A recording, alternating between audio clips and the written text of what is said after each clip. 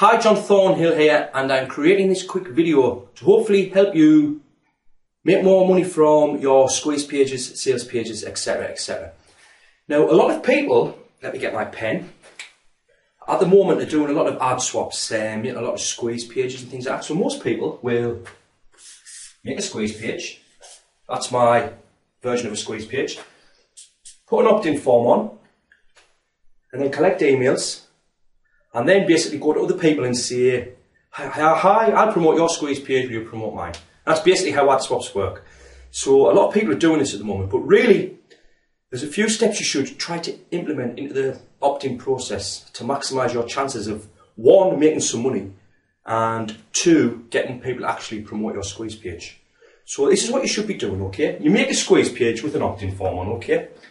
Then, obviously, people opt in.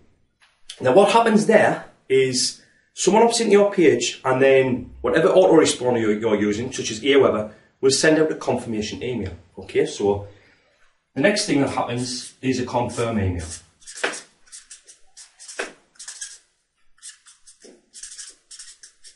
Okay, so that's what Aweber sends out.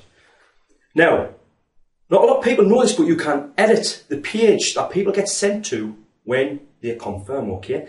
This is in your list settings in Aweber. If you click on list settings and go to step 2, you'll see it at the top of the page, you'll see you can put any URL you want to send people to when they confirm, okay? Now, by default, Aweber just sends them a page saying, thank you for confirming your email, your subscription is confirmed, and that's it. What you should do is make an offer. Okay? So, you've got your squeeze page. Someone comes and opts in, they've got to click a link to confirm. This page here is a page that 100% of any subscriber who opts into this list will see. Can't be avoided, okay? So, if you're not making an offer right away, you're missing out on a lot, okay? Remember, no one can avoid seeing this page. So it's crucial that you make the most of it, okay? So for every single subscriber you are getting, they are going to see an offer you make. Now, a lot of people already do this, and that's fine. But what a lot of people are not doing is putting an affiliate program in place. Okay? Now imagine this, okay? You've got a squeeze page here. You come to me, and you say, John, I've got a squeeze page, do you want to do an ad swap?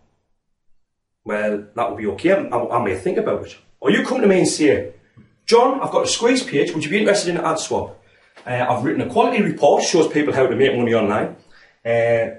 Once people opt in, I've got a one-time offer in place, what sells a ton of products for $97. I've got commission set at 50%, would you be interested in promoting? Ask yourself which product any affiliate or anyone promoting would be more interested in promoting. It's obviously the one with the affiliate program in place, okay? So, when you're doing ad swaps, think to yourself, instead of just going to people and saying, will you promote my squeeze page, I'll promote your squeeze page, why don't you say, will you promote my squeeze page, I've got an offer in place, I'm going to give you 50% of any sales you make through my affiliate program. Okay, simple as that. So, whatever you're doing, make sure you're doing these two things. You've got an offer in place when people confirm, and you've got some sort of affiliate program in place, so when affiliates promote whatever your offer is, you get paid, they get paid, everybody wins, everybody's happy. My name is John Thornhill, I hope you enjoyed this video.